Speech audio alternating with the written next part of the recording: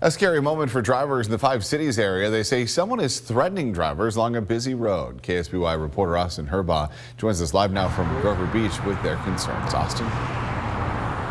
I talked to three people who said that a man pointed what appeared to be a gun or some object at their car in recent weeks. This all happened along El Camino Real.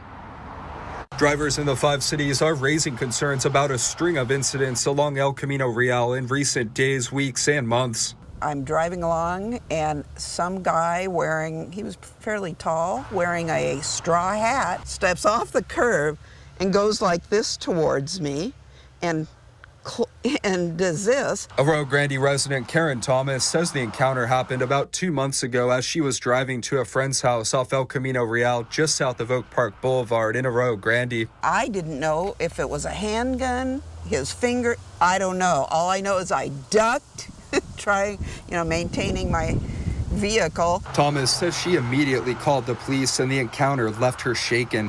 When I got to my friend's house, I was shaking so bad and stuttering, and I was a speech pathologist. I was stuttering so bad, it really scared me. A similar encounter happened a few weeks ago along El Camino Real near the Oak Park Boulevard off-ramp in Grover Beach. He pulled out what looked like some sort of gun and pointed at me and pretended to shoot. And he continued to pretend to shoot me again, and I remember feeling quite angry, and I'm not an angry person.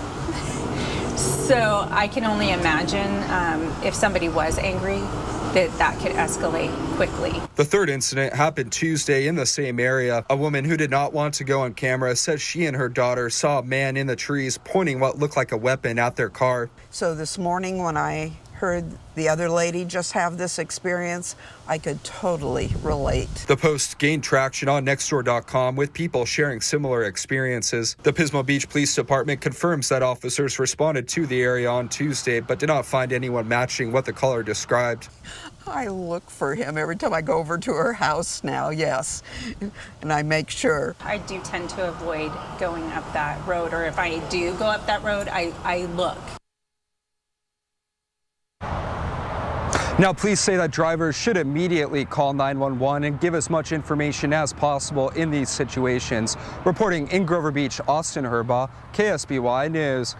All right, Austin, thank you. And we reached out to the Grover Beach Police Department and are waiting on more information on the incidents that happened in their jurisdiction.